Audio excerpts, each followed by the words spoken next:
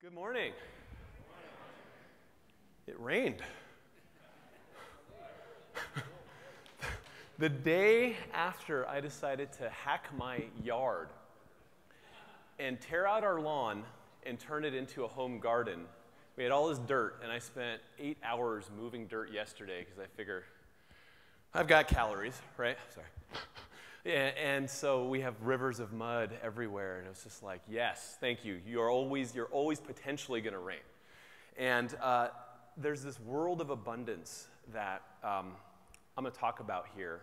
And we're going to take a little journey because, lecturing's boring.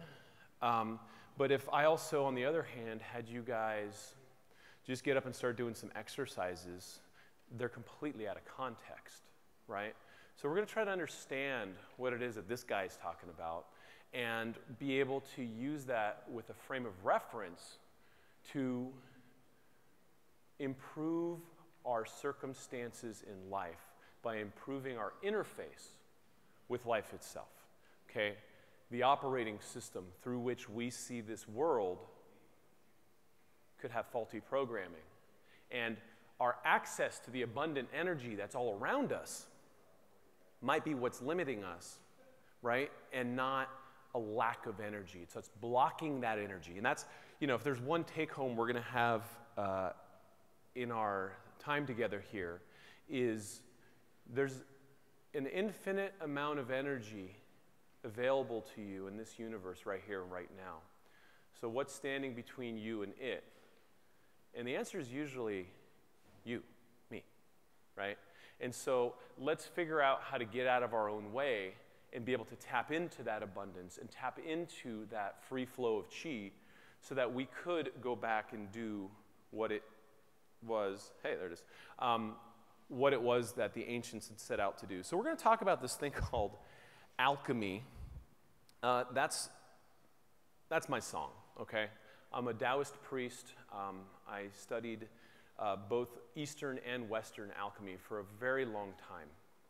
And the reasons people get into this game are far more important than the tactics they learn in the game, okay? And we're going to talk about that because both the East and the West have very strong traditions of alchemy, biohacking, and all these things that we're talking about here. And so one of the things that we're going to really stay on top of is playing with this definition of bulletproof, wherever you are, Dave, because the origin of the word bullet, what's a bullet? It's a projectile that's launched from an explosion of gunpowder that flies through a barrel and hits a person. And if that person is bulletproof or not, remains to be seen, but let's back up to the bullet. Gunpowder was discovered by accident by a Chinese alchemist who's looking for the elixir of immortality. And it literally blew up in his face. And so the Chinese thought to themselves, well, that was interesting. He failed. Let's try a different formula. And, they made fireworks and they started messing around. The Western guys said, hey, this is actually a really cool idea. We're going to take your country, right?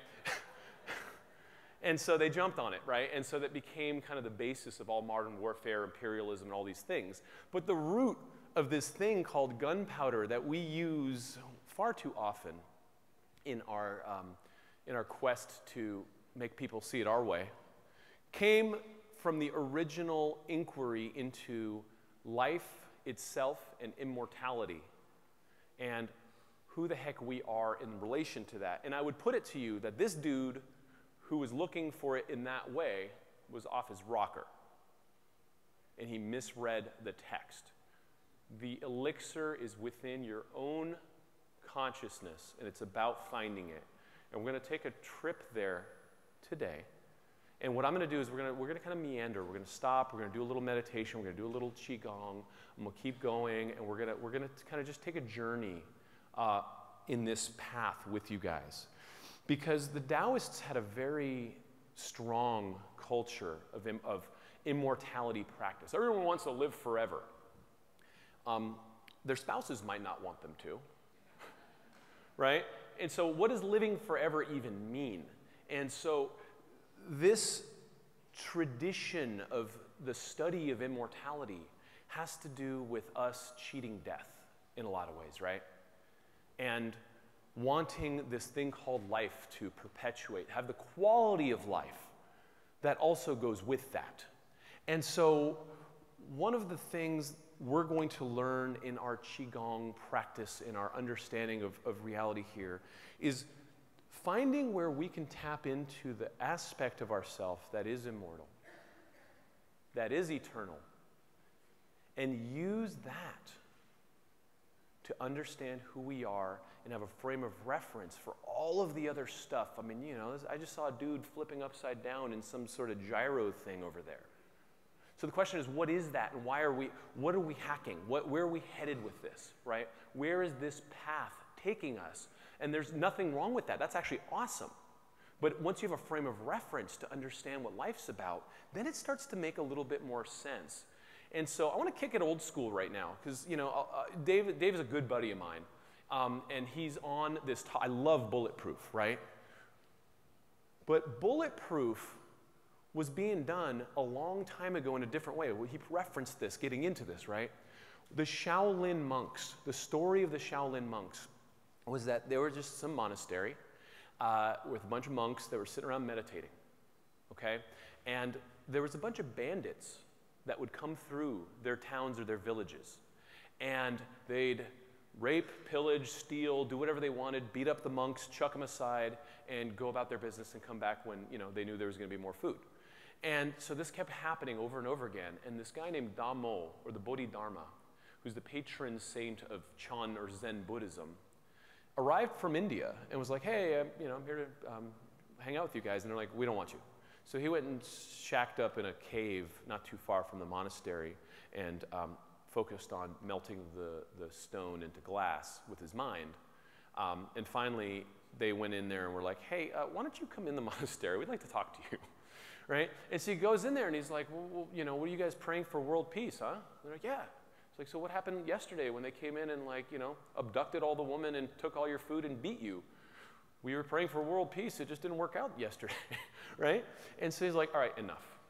And so he became the birth of this Shaolin movement, where he's like, I'm going to teach you some exercises, the 18 hands of the Lohan, teaching them how to integrate their mind, their body, their Qi, their breath, and their power, so that they became the defenders of good. George Lucas, the story of the Shaolin Monastery and White Eyebrow and all the guys that, like, betrayed him and all, this is exactly the story of Star Wars. It comes from history, okay? Star Wars came from a mishmash of fables that came from China and Japan, but this is the main thing. The Shaolin monks were the Jedi Knights. Right now, Shaolin Monastery in China is Chinese Disneyland. They just want your tourist dollars. The good guys were killed and they left. But the tradition has lived on. Many of the great masters have made it to the States or to Europe and have kept on a living, breathing lineage. And it was about being bulletproof. It was about understanding the fundamental flow of energy and consciousness so that you can stand up and defend things that are worth fighting for. You can be a warrior for good in wherever, however you need to do that in your life. You can stand on your feet and say, I understand you're trying to push GMO garbage into my family and have that stupid cartoon convince my kid that he needs this toy in that paper-wrapped hamburger. But I'm not going to fall asleep to that. I am taking a stand,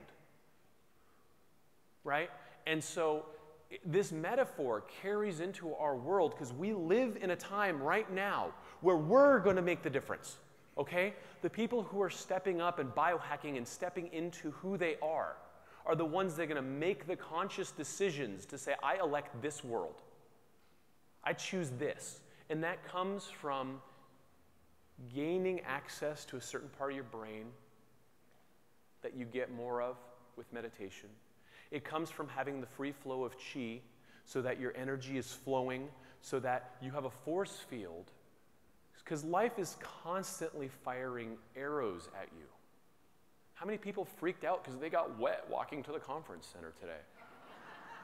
Right? Oh my God, it's water, right? But so if you have that resilience, you go, I got wet.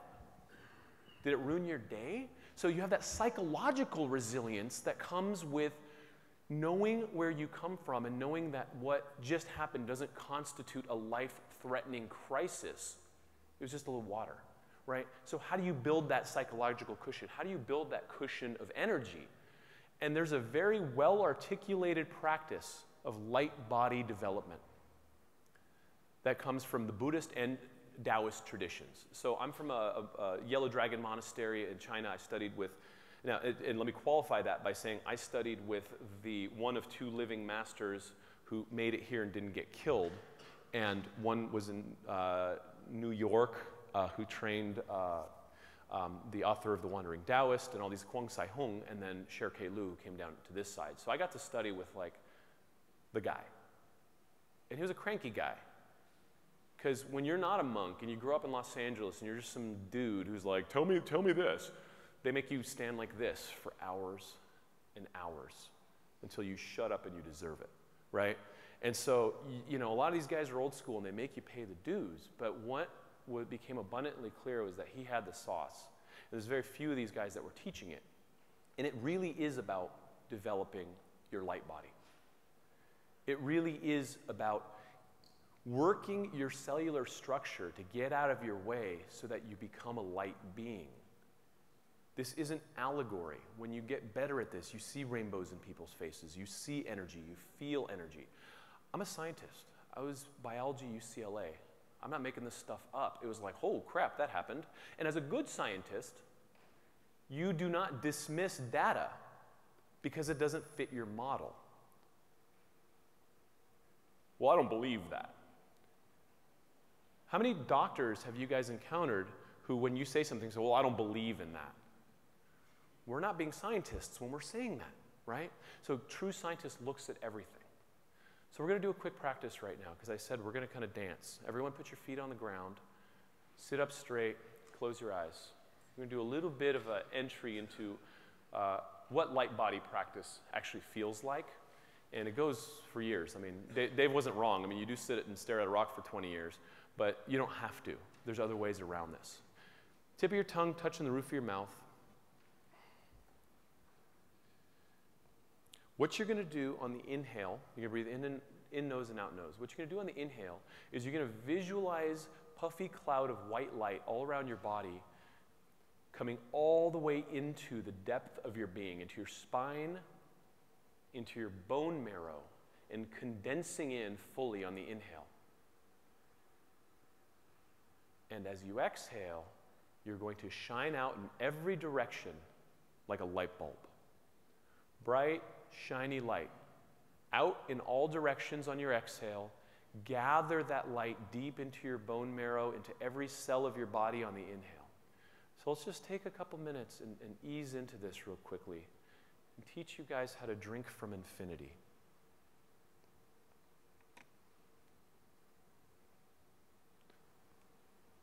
Slow, rhythmic breaths.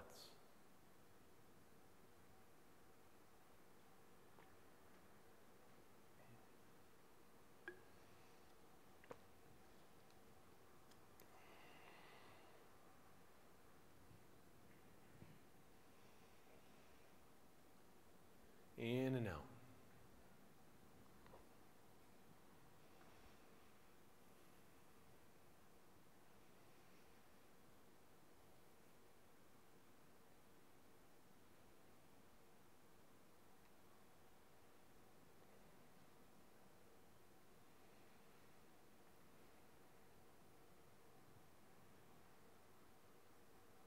Take 2 more breaths from wherever you're at, and then gently, slowly open your eyes so I know you're back in the room.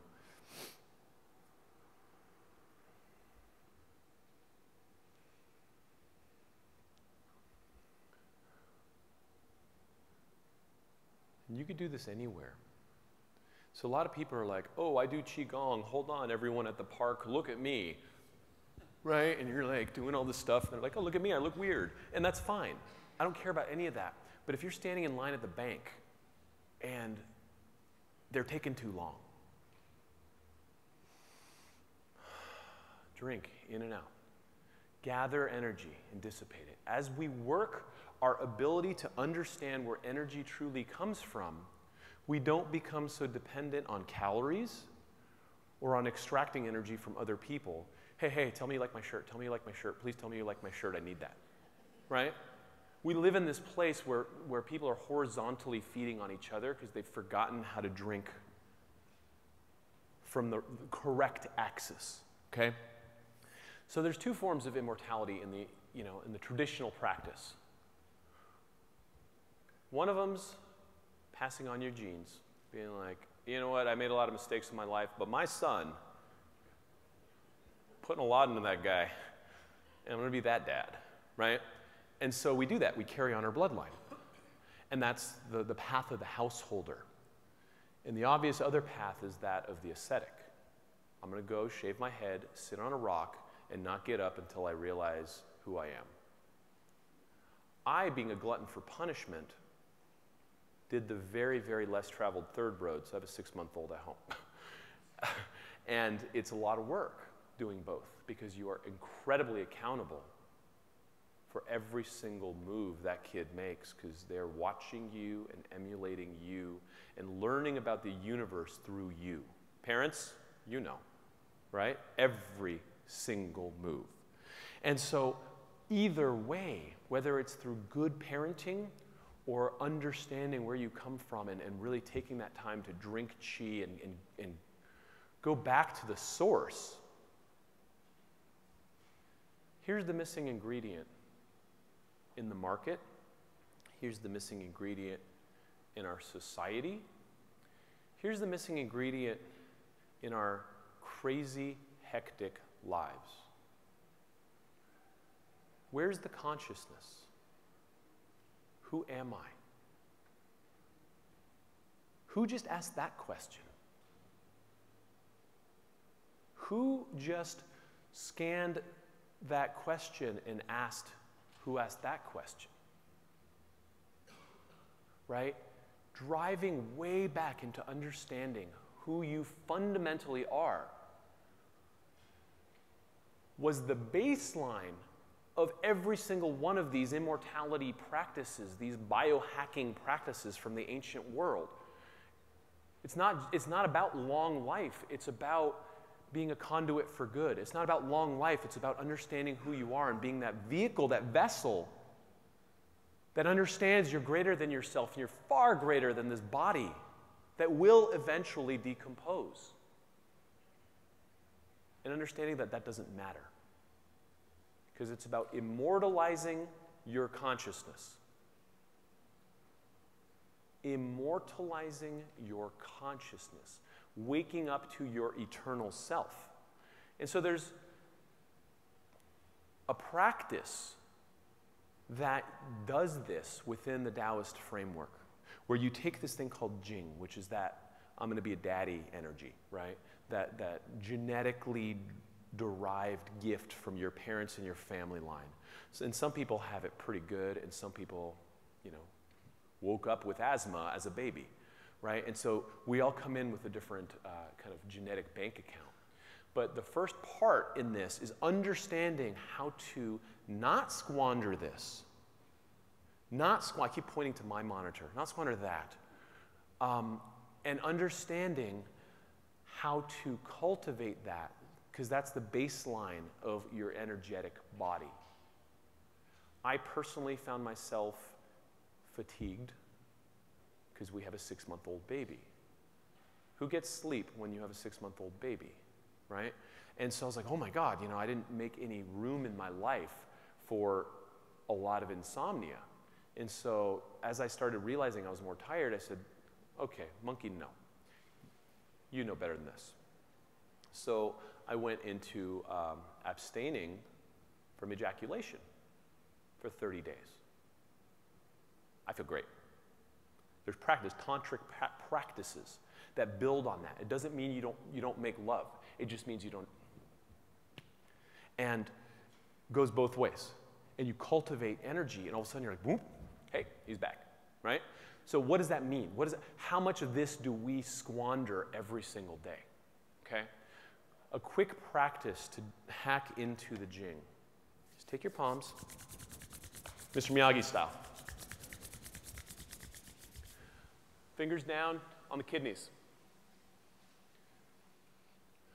Take 9 breaths, in nose and out nose, and just feed your kidneys and your adrenals. Wherever you're at, just stop your day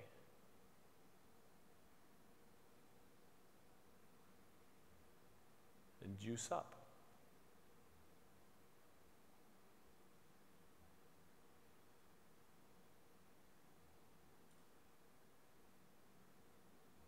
Obviously, you can't do this one while driving.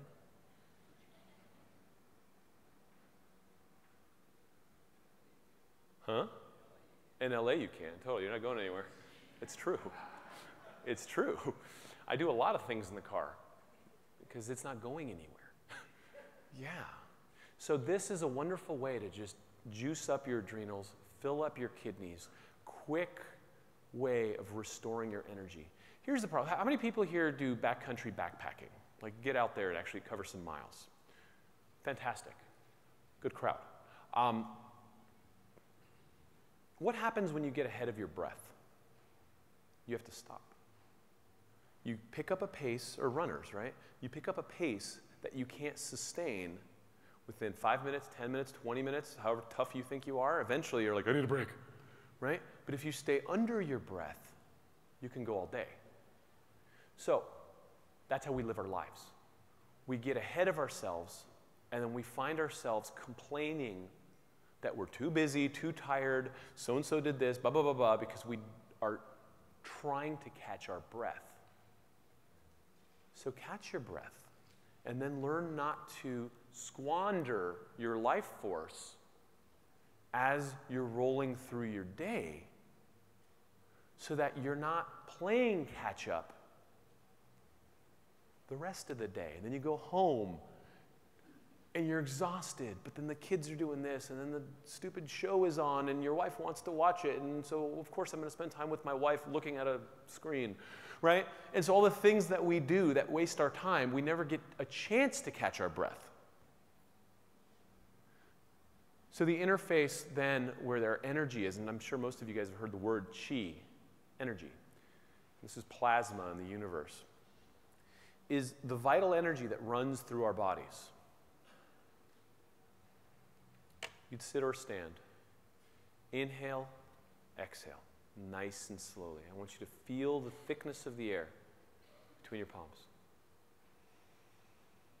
Make sure you tie it with your breath. Nice and slowly.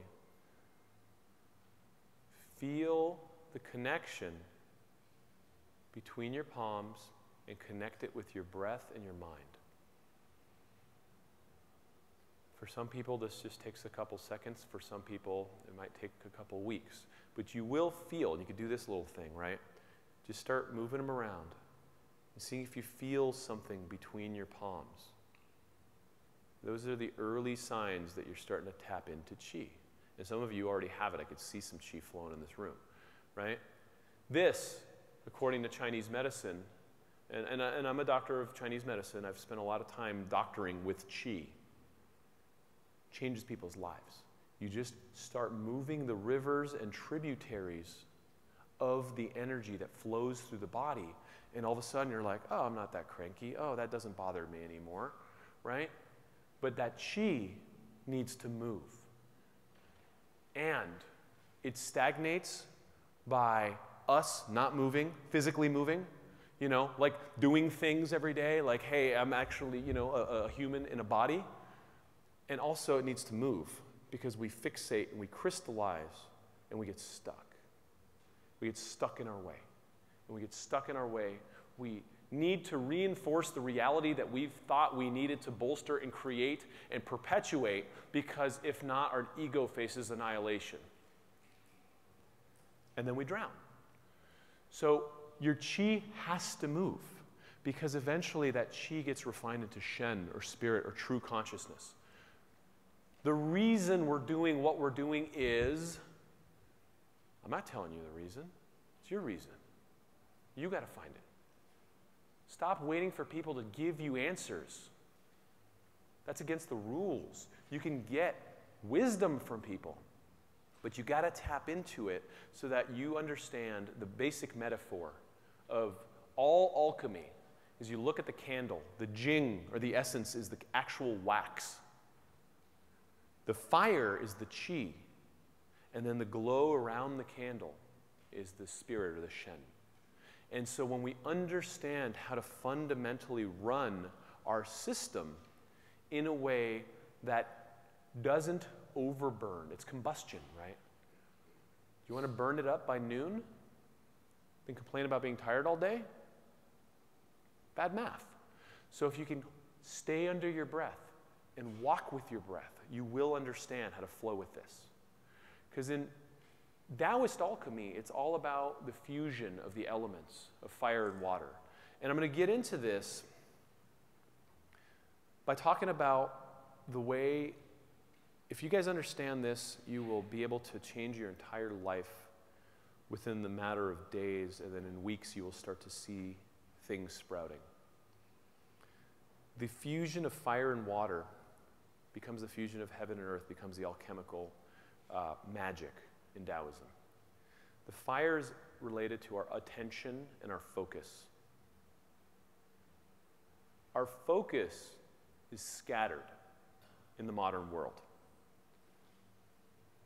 How many things do you commit to in a given day that you can reasonably get to? And how many things do you jam into that timeline thinking maybe I'll get to it but stress you out, right? That's called time compression syndrome, and we all suffer from it, okay? And how about saying, you know what? I'm going to be a vegan, and I'm going to lose 20 pounds, and I'm going to do 100 burpees a day, and I'm going to do that every day for 3 weeks. And then 4 days into it, you've moved on because your focus just, that happens when you don't have a center. Because the other side of that, the water, is the intention or the willpower, which is the energy we have to drive that, which comes from our jing, which comes from our ability to emanate and manifest. And we spend it because we're not focused. Think of a garden. And this is my garden right here, right? And I've got room for maybe 5 plants here. What are they going to be? My wife better be in there, right? How about my kid? How about my career, my exercise, and my training? Okay, let's just put those 5 in there. And I'm like, well, I also wanted to be an astronaut. I was thinking I'm going to go hike the Austrian Alps. I got this, I got that. Just sort of loading all of these plants in a plot of land that can't sustain it, let alone the weeds, the things that have snuck in. And then we have this amount of water trying to water these 20 or 30 plants, wondering why they're dying on the vine, why things are withering. So if things aren't happening in your life, if you're not a manifester, look at how many things you've committed to and look at how much qi or vitality or energy you have and see how you can reconcile those. See how you can line up your power with your focus. Magic happens. People think I'm insane. I make things happen like a madman. And I'm home hanging out with my Labradors and playing with my kid every evening. Why? It's because I don't get up and check email. I get up and do it, right? Because I know what my task is that day. Because as we start fusing that, and my tradition is a steam school. Literally, you drop the water down, you steam it up to your third eye, you let it drop, and then you're using the serotonin, melatonin, dimethyltryptamine access to wake up the body and have super immunomodulation and activate your light body. And there's all sorts of wonderful, juicy stuff you can do with that once you get into a dedicated Qi Gong practice. But here's how most people do Qi Gong. Oh, yeah, I do Qi Gong. I took a class, once in a while, when I'm really stressed out and, thinking I shouldn't smoke this cigarette, I'll run out and do this Qi Gong. If you don't do it every day, you're not tilling your field, right? Same people is like, oh, I went to this great yoga class. I'm like, okay, well, is that your yoga practice? You go give money to Lululemon and you show up at a social thing once in a while? Or do you have a yoga practice on your own? Do you use yoga as part of your operating system? Most of us have this desktop, and there's a million windows open on it. And then all of a sudden you're like, oh, system's getting tired, windows are hanging up, I'm really exhausted, I don't know what to do. Oh, double-click meditation icon, right? And then you move on. All your windows are still open. Oh, yoga, okay, great. Hey, look at me, right?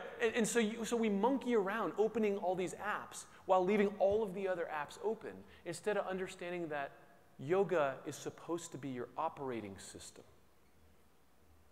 Union.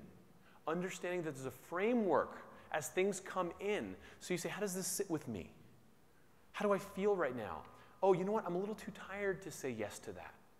Hey, let's go get a drink after this. That sounds great. I'm tired and I work hard and I deserve it, right? By saying yes to a drink with you, I just said no to Abel James, who drove here with me, my wife, my kid, my commitments, my practice, and all these things. I just compressed a bunch of things and stressed them out on my timeline because I impulsively said yes. Monkey, no, right? And we do that all the time, right? And that's why they call it the monkey mind. We jump and we stay outside of our body. We stay outside of our focus. Oops, I just shot you guys with a laser. So we're going to talk about the anatomy of consciousness real quickly. My self-conscious identity is my ego. It's my interface with reality. It's my interface with the universe. And it's the storefront that I have. Ha ha, Pedram's this Taoist guy who's also kind of funny but does all this other stuff and makes jokes and whatever. I have created an external persona to be able to interface with people in crowds because I'm actually an introvert. And I love to just sit on my ass and meditate because it feels good, right? But this is part of who I am. I'm of service. I love people. So who's your persona? And where are the friction points of your self-conscious identity getting banged up in your reality? And how can you soften your definition of self so that you're not taking hits going down the road all the time? Right? Look at your storefront. Because that, guys, is where we leak most of our energy. Is all the energy we put into trying to bolster who it is that we say we are because I'm going to prove Dad wrong. Right? There's a lot of energy we leak. We're not lacking energy. Your subconscious mind, and this is where all the manifestation trippers hang out, is like you just, it's like this thing and you embed it in this pond and then things happen. So you make suggestions into your subconscious field. Works really well. But what they're missing is the connection with your superconscious mind or your higher self. Whatever you want to call that. Call it the universe, call it God, call it Tao. None of that matters. Those are just words. We all live in these bodies. We all share a common existence together, and we fight over the word. It's ridiculous. Whatever that means to you, if you don't have a connection with that, then the rest of it goes crazy, because this is how it interacts. So every time I look down, I blast your ears. The superconscious mind will feed directly into the subconscious, as does this thing work? No. As does the subconscious feed into the self-conscious, and the self-conscious into okay, so this stuff on the right is us making suggestions to our subconscious mind, which then feed back into our self-conscious identity. Okay? That's all law of manifestation, all that kind of stuff. But the influence from the superconscious dropping into the subconscious is why we meditate. I want to have a Bentley. I want to have that house. I want 6 girls in my jacuzzi. I want this. I want that. All these wants that are being leveraged by things that are coming from outside of you. Look, I spent the first 20 years of my life studying what desire is and how it's the root of all suffering in Buddhism. And then I start well.org and I got to learn about things. And I'm like, okay, I got to look at marketing 101. And basically what marketers do is find out what your desires are, find out what your weak point is, and judo flip you onto the ground and take your wallet. That's a reality we live in. I'm not smart enough to watch TV. Because if I'm too tired and I come home at the end of the day and I sit there and plop in front of the TV, I'm going to turn to my wife and say, you know, I think I want a Kawasaki jet ski. That's going to make me feel like a man. Because I'm obviously not man enough, right?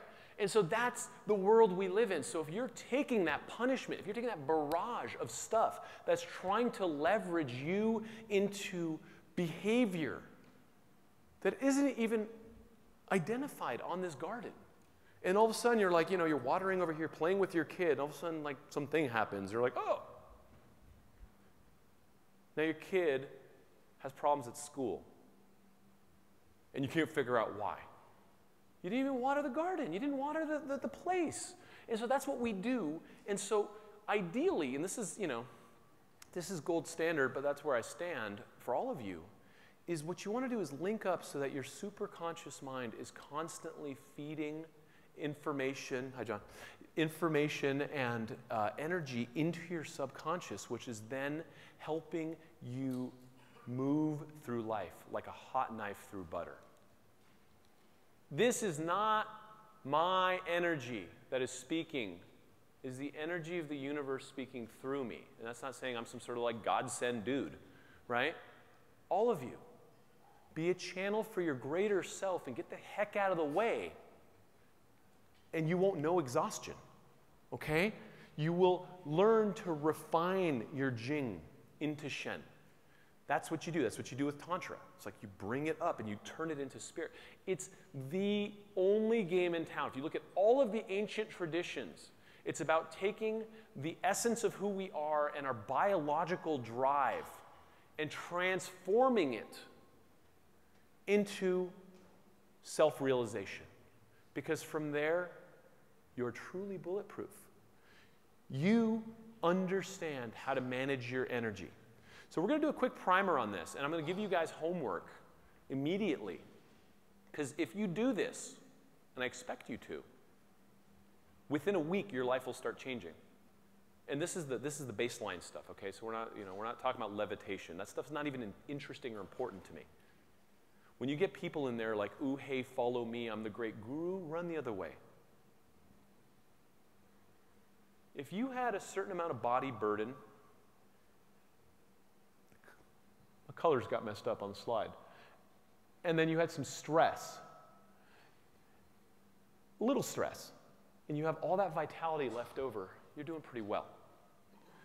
But if your body burden goes up, say this morning, instead of having my green smoothie with my protein and some herbal tonics, I had Dunkin' Donuts. My body burden just went, and I got more stress because I didn't do my slides, or I forgot about this or forgot about that because I mismanaged my life. The stress overwhelms my system, and I have very little vitality left. Okay? Does this make sense? Right? Basic math. Your body has a cushion of vitality, and when you give that up is when disease, stress, breakdowns, and all these things start to happen. Okay? Where does this energy go? Man, it takes a lot of juice to run this shop. Okay? There's a lot of energy happening all around. There's dissolution. I have cells dying so fast right now. Oh, and I just made a bunch more. Thank you. That's all energy, right? So your body needs energy, and you need to get out of the way of that energy, because then you have this scale where eventually, if your body burden is high and you're stressed out, you have no vitality. And when you are bankrupt in vitality, you are bankrupt in health, and you are bankrupt in enthusiasm. And then you don't even have the motivation to be able to help yourself anymore, right? How many people know people like that in their lives, right? It's like you're like, oh my God, they're hopeless. I don't even know where to start. So we're going to talk about where you guys can hack this and fix it right now. It's the wheel of vitality. And what we're going to do is we're going to pick one thing in every category. So diet. I just converted, we just tore out my backyard and put in 6 raised beds, and I just moved 7 cubic pounds of the lot, a mountain of dirt from the front yard into the backyard with a wheelbarrow, and I said I'm going to do it myself because I could use some sunshine. So my kid knows how to garden. We're going yard to table. What is it in your life? One thing. You have to tell me. What's the one thing you know you ought to be doing better in diet? Say it's like, I should just eat breakfast. One thing in your life that you can change in diet right now and start doing it today. Start with the biggest thing and just commit to that one thing in diet and change it. Because what I'm doing is not asking you guys to put energy into anything new. What I'm going to do is help you guys become more efficient and gain energy out of each of these departments so that you can reinvest it in your future. And I promise you, if you make that one hack in diet, there will be a tremendous amount of energy that's liberated in your life immediately. I mean, within a week. One thing. Start there. Same thing with exercise. Dave sent me this picture of him this morning. Guy's a beast. One thing. Do you sit too much? Do you need to walk? Part of my gong, part of my 100-day practice right now is I don't go to bed until I got 5,000 steps, period. So there's nights where I flew in from New York or something where I'm pushing the baby stroller around at night, listening to a book on tape, getting in my steps and getting in my reading because a deal's a deal. What one thing can you do in your exercise that's going to loosen up or unhinge some of that energy? Same thing with sleep. I mean, Dave talks about this a lot. You have a lot of smart people here that are going to be talking today, who've been talking all weekend about how to hack things. Pick something that makes sense to you and do it. And don't do it in your head. Don't think about doing it. Don't say, ooh, that was interesting. Start right now. That's the biggest disease of humanity, is the consciousness is here and now. And we go, oh, that's cool. I'll think about that. And then tomorrow, this garden's got a bunch of weeds. And we say, oh, there's another garden over here. Maybe we could put some other plant. And we just forget. We don't move on. What one thing in sleep can you change? Write it down. Is it no TV at night? We try to do candlelight at night. No artificial light. Why? Because it helps the baby sleep, turns out. Why? Because he's from nature. And we spend so much time bringing him out of nature within the first couple years, then we wonder why they have behavioral problems, and we wonder why they trip out. Keep them close to nature. And then mindset. What are you doing for your stress management? If you don't have an active stress management protocol in place, and you just have a little stress icon on your desktop that you're going to double click when it's already hit the fan, too late. What do you do every morning to build a cushion of vitality so that you are not a stressed out person? What do you do every day so that you can offset the damage that comes at you all the time? I just crossed the street and some diesel truck just gassed me and I just got mercury. Oops. There's certain things that are just out of your hands. How do you hedge your bet? Right? We live in a toxic world, and we're looking at all these diseases right now and going, oh, well, that's why we have autism. No, no, no, no. We found out why we have autism. It's this. That's all nonsense. It's all of it. All of this barrage of stuff that hits you from every angle is arrows hitting your force field. And the Shaolin monk is like, bam, right? Because I'm on a mission, right? I'm not going to sit there and take arrows all day and just be like, oh, yeah, I'm tired. That's how we live. So how do you go forward? How do you step up and be that Shaolin warrior? Is you eke out your energy from all of these departments and then start doing a personal practice and waking up to who you are, and you pay that vitality forward. Because what happens is if you don't raise your consciousness and use that energy to wake up, to be more of who you can be, right? God, the Army hacked that. Be all you can be. If you can't do that, then you will go to a place of self-sabotage. Because what happens, it's a famous picture, what happens when I have a certain amount of emotions, of discomfort that I'm feeling, and I sedate myself because I don't want to feel them, and then I cruise through life.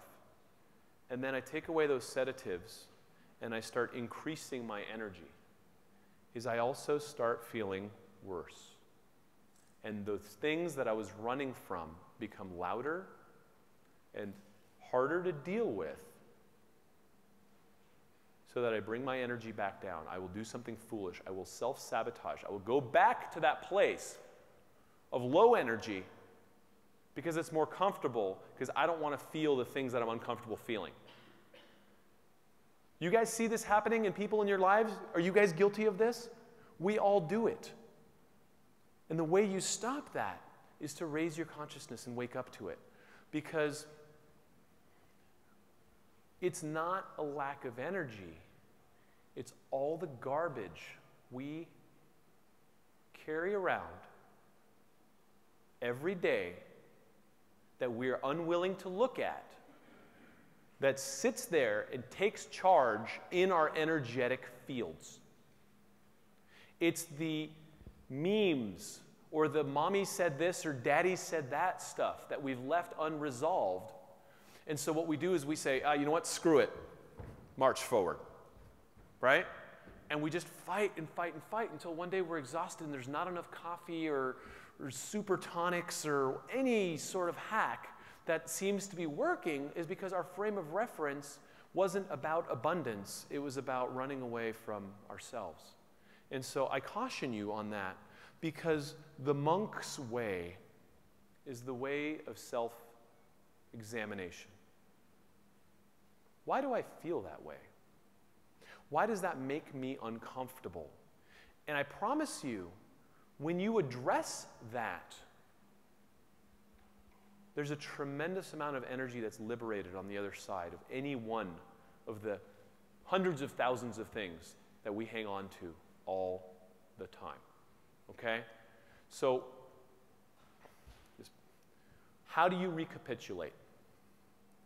How do you go back and scan through what is bothering you and clear the things that you've been dragging on for years, decades, that are the root of your fatigue, that are the root of your foul moods, and are feeding the hungry ghost? So we're going to do a practice right now. That's awesome. So we're going to do a practice right now where if you were to think of a certain thing that bothers you, like a time in your timeline. I don't have a slide, but I do have hands. Here we go. So this is the present moment, and something happened right here in the timeline.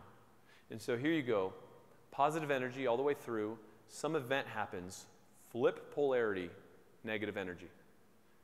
And every time someone speaks loudly at Starbucks and is rude to the clerk, you feel like you're anxious and you're really upset, and you can't figure out why, because that guy is being a jerk, but you realize it was your father who raised his voice and you were never good enough, right?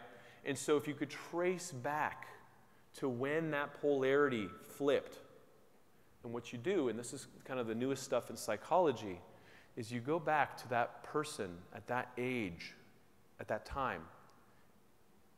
You. Here's me, 8-year-old Pedram. Freeze the frame in your mind. Show them that it's safe, and then come in and say, how would I rather this look? And start reframing and repatterning. There's a Hawaiian practice called Ho'oponopono, which I find very powerful, where you go in there and say, I love you, please forgive me, I'm sorry. And then you heal the original event. You go back along the timeline, you find these things, and you start plucking these things that are energy parasites out of your timeline, along your psyche, along your consciousness. Then you watch how the energy from all of that starts to liberate. And the less energy you feed it by resisting it because now it's healed, the more energy you have available to you. That's a longer practice than I have to teach right now. But if you get what I'm saying,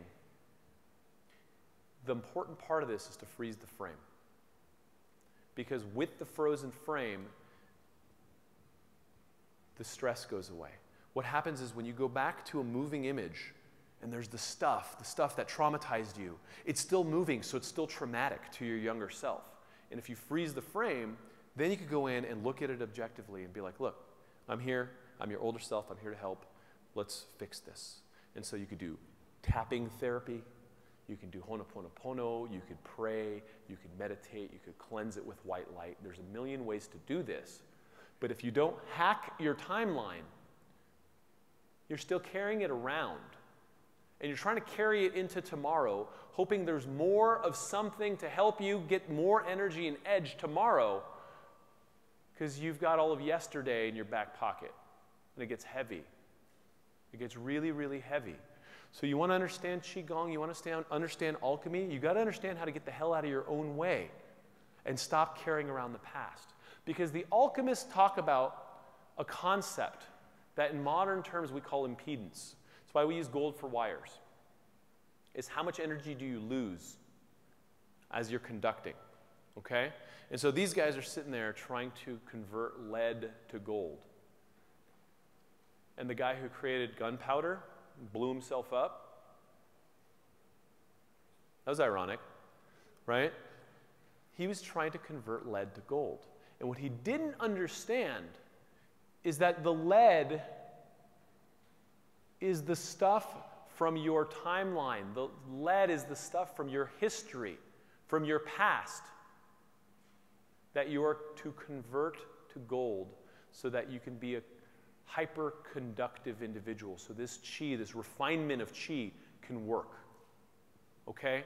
So turning lead to gold is nonsense outside of your body. When you do it inside your body, then everything falls into perspective, and everything that we do here in this conference, in all the seminars and the workshops that you do, fall in line, because then you're not a hungry ghost and you've learned where to drink. In Taoism, we line up with the earth underneath us, the sun, the moon, and then we find key constellations, like we go straight to the Big Dipper, the Pleiades, and we lock in. We meditate on all of the celestial moving being, the bodies in the air, and connect on the ground. Because what we're doing is we're locking in to the present moment of where the universe is and how the universe is moving. Because what happened 3 minutes ago or 3 seconds ago is gone. And so the universe moves and time moves. So if you are riding your brake pads, trying to stay in yesteryear or some other time, and not understanding that the living, breathing moment is here and now, you'll never have Qi and vitality in your life. Moving into the now means learning to drink from infinity. Okay? And everyone uses the word now all the time. You know, I think Eckhart did a very good job. I think a lot of these people have done a very good job. So, what does it mean to step into the now? How can you stop your day as it's happening and just go, okay, center up. Boom, boom, boom. Got it. Cool. I'm going to go do this. Or I'm right back with you, right? Check in with yourself. Understand that as the universe is moving and you're not moving with it and stuck in different time zones, you're going to get tired. You're going to lose energy. And a lot of, you know, the guys, I spent a lot of time in India hanging out with some very weird people, trying to figure out their shtick, right? Like, you're in a boneyard, right? And the guy is, he looks like that. He looks like that. And so you let go of all judgment and be like, what's this guy tripping on? And he's learning about the practice of dissolution and letting go. the impermanence of everything and how the living, breathing moment is moving at all times. And in doing so, we don't cling to this thing called physical immortality because we realize that when we have gnosis, we've immortalized our consciousness. We've woken up to who we really are, and none of that matters. None of that matters. Whether you take your body with you or not is inconsequential. Okay? So this is key 16 in the Tarot, called the Tower. And this is what happens in society all the time. As we build this tower to defend our self-conscious ego, we try to be this rock, and we create a storyline.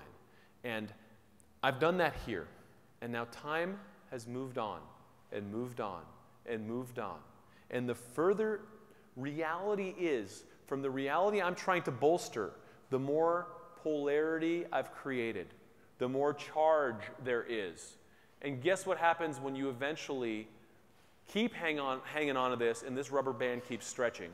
Is you get a bolt of lightning. You get a static discharge that destroys parts of your life. Oh, hey, cancer diagnosis. Oh, hey, big car accident. Oh, hey, wife just left you, right? When you have been stuck in your tower, not realizing that dissolution is the name of the game, that you are more than your physical body, and you need to understand that in a visceral way so that you don't cling to things that are not real. Let's all stand up, please. So we're going to do a little exercise here.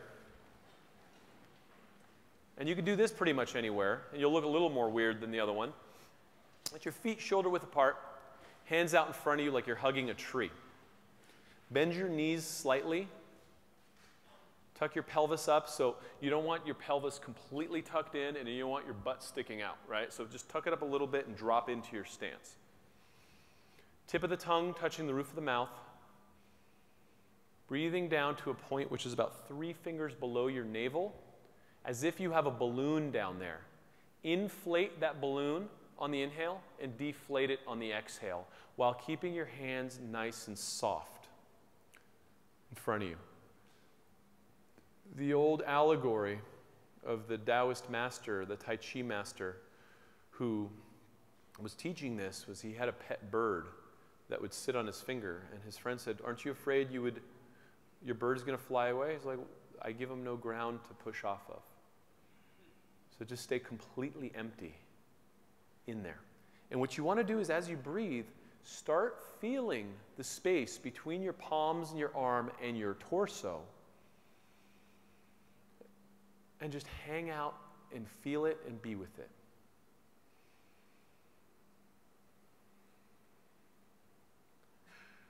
So there's a tremendous amount of power that you can harness just here between your body and your palms. Why are we saying we're tired? Some of you guys, I see your elbows are up. Let your elbows drop a little bit. So your elbows are down, but your hands are at your chest level, so you don't let energy leak out this way. So just kind of contain it. Yeah, there you go.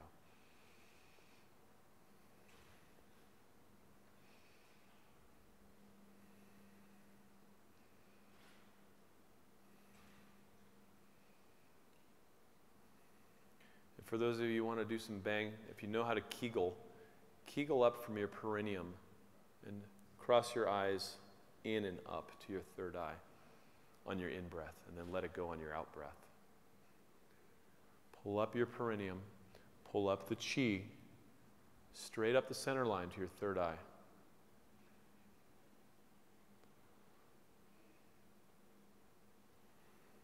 Remembering to breathe nice and low, keeping the energy flowing through your body, not having rigidity, and letting the breath soften your stance. I'm just going to do this for a few more seconds.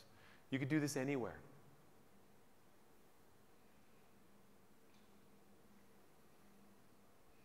And when you connect up with this, then you connect up with the core of your own bioelectric body. You connect up with the core of who you are right now. And you breathe into that. Then you check in with life. Okay, so breathe out your mouth. Just feel this again, in and out. Feel the space between your palms. Fuzzy, tingly, warm. Just shout out what you feel. Ball. Can't hear you. Squishy. Thick. Just keep them coming. What are you feeling? Tingly. Ball. I'm not making this up. This isn't me saying, hey, you need to believe in this thing called Qi. Trust me. It's yours. You're the one feeling it, right? So there's a big difference between belief and experience, and you guys are experiencing your own energy, your own Qi. So here's just a couple parting thoughts. Is do this sequentially. This pyramid wasn't built from the top down. It was built from the bottom up. Pick your 4 things, you guys, and start hacking into diet, exercise, sleep, and mindset. And start to develop an attitude, a culture of mastery to understand who you are in the context of all this so that you have a frame of reference, right? So you have a frame of reference to be able to go from there. So we weren't able to cover the actual tactics. I have meditations and videos and Tai Chi videos that are all free for you guys if you text Pedram to 58885. I got a bunch of free stuff for you. The stuff isn't, like people go, well, will you teach me this set? Will you teach me this one? None of that matters. What matters is your orientation so you understand it. I can teach you the most amazing stuff in the world, but if you don't understand how to get out of your own way, you're going to keep chasing stuff, okay? So I hope that helped. This discourse doesn't usually happen in the Qi Gong world because everyone's trying to sell more energy, and it's nonsense. You have plenty of energy. What are you doing with it? Where are you bottling it? What's the problem? Okay? So I'm over time. I got to go. Thank you very much, you guys.